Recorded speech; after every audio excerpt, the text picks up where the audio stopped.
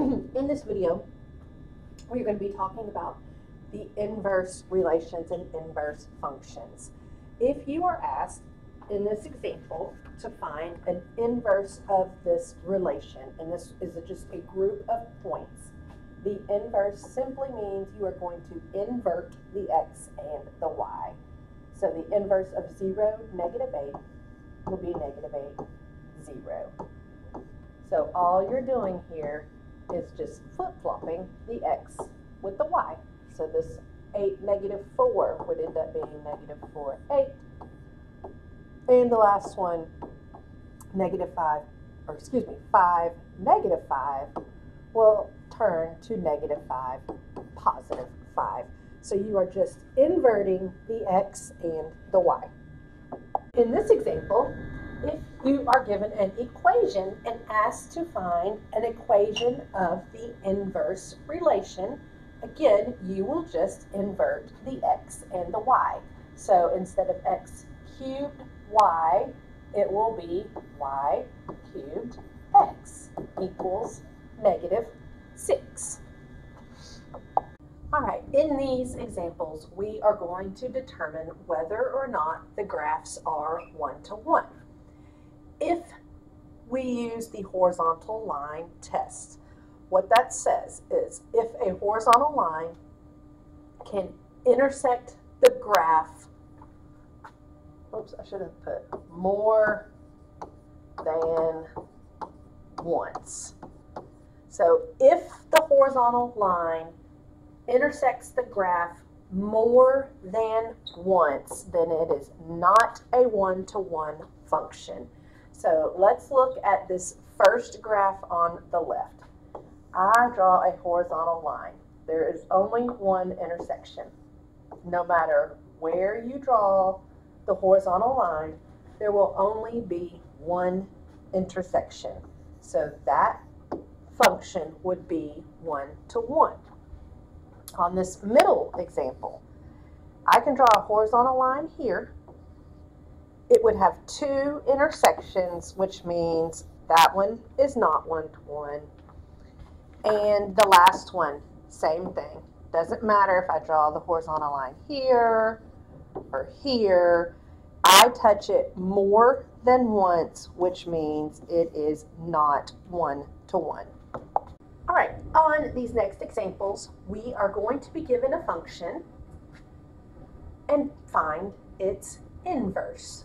The steps to find the inverse are to replace the f of x with a y, then invert the x and y, and the last step will be to solve for the new y.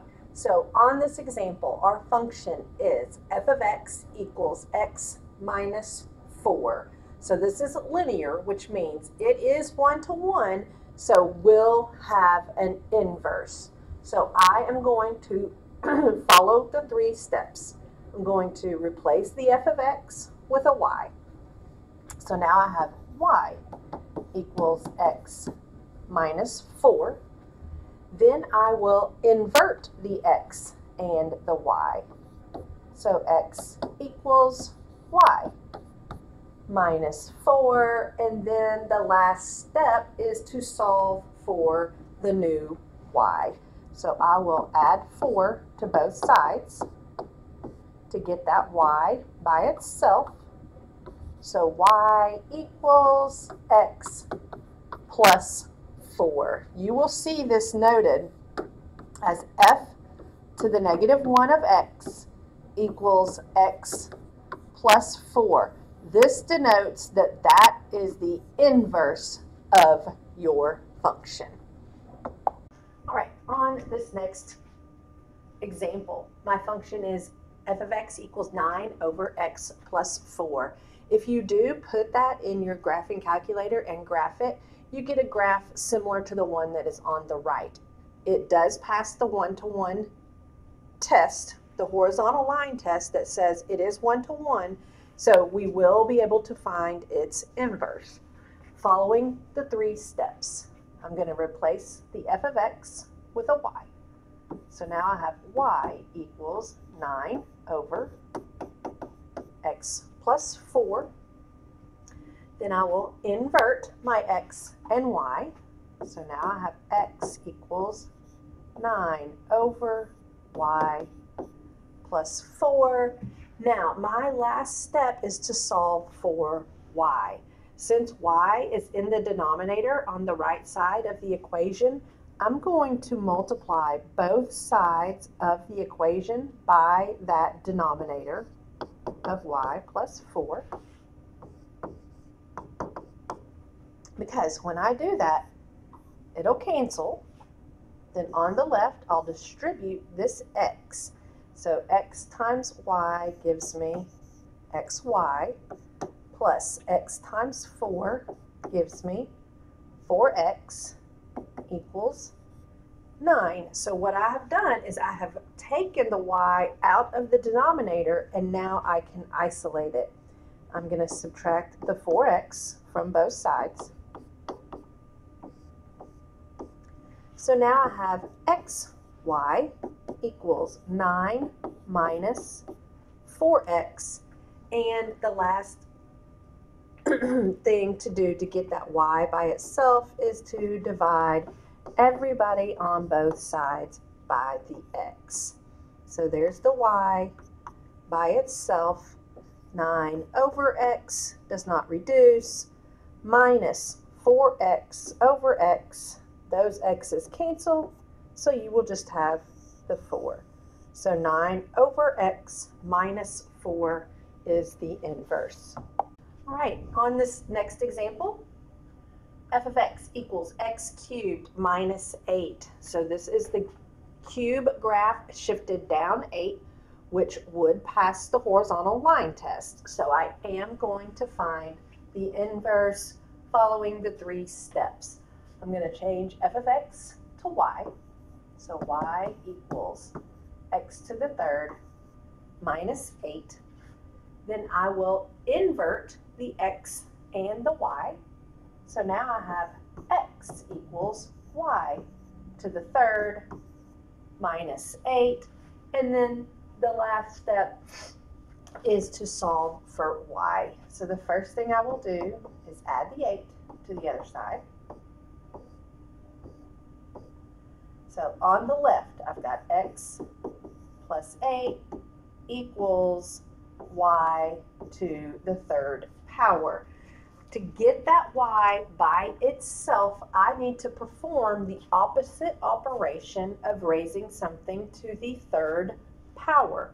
The opposite of that would be to take the cube root. If I do it to one side, I have to do it to the other. The reason I did that is on the right, the cube root and the cube power cancel each other out, and your y is by itself. On the left, I am left with the cube root of x plus 8. That would be the inverse function.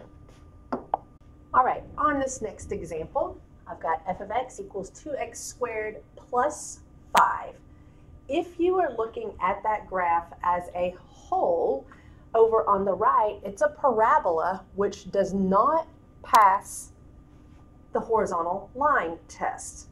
But this verbiage here, where x is greater than or equal to 0, what it wants you to use is just the part of the graph where the x's are greater than or equal to 0. Which means just that right side. If I am just looking at that side only, then it would pass the one-to-one test, so I will find its inverse by following the 3 steps. I'll replace the f of x with a y. So y equals 2x squared plus 5. Then I will invert the x and the y. So x equals 2y squared plus 5, and then I'll solve it for y. Start off by subtracting the 5 from both sides. So on the left, I will have x minus 5 equals 2y squared. Then I will divide both sides by 2.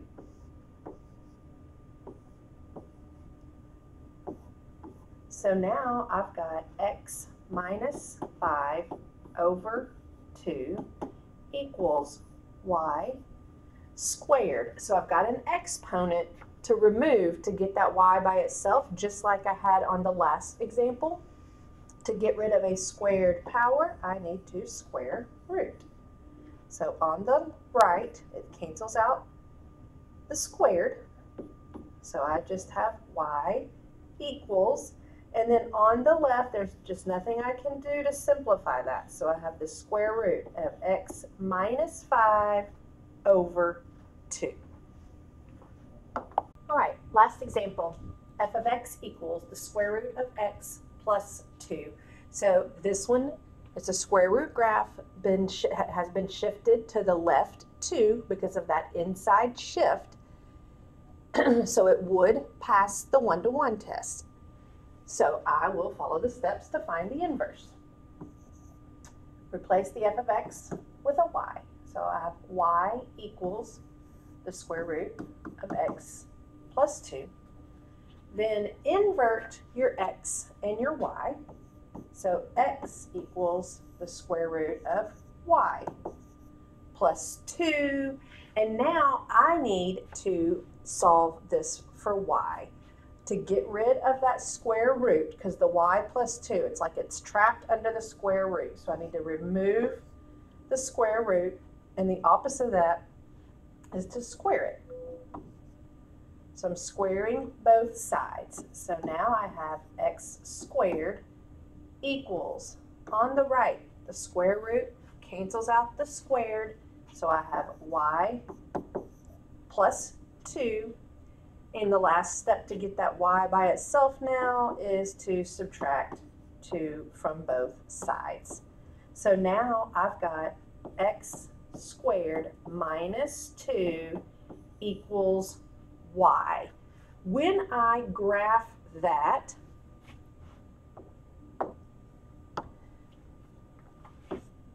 that would be a parabola, because it's an x squared graph shifted down 2. So only part of this graph is the inverse, only where x is greater than or equal to 0, only the right half, because this part right here is the inverse of that square root graph, only that part. You'll notice that if you folded this graph along that line, which is the line y equals x, the square root graph that was blue, and the x squared graph, just the right half of it, would actually lie on top of each other. That is what inverse functions look like on the graph.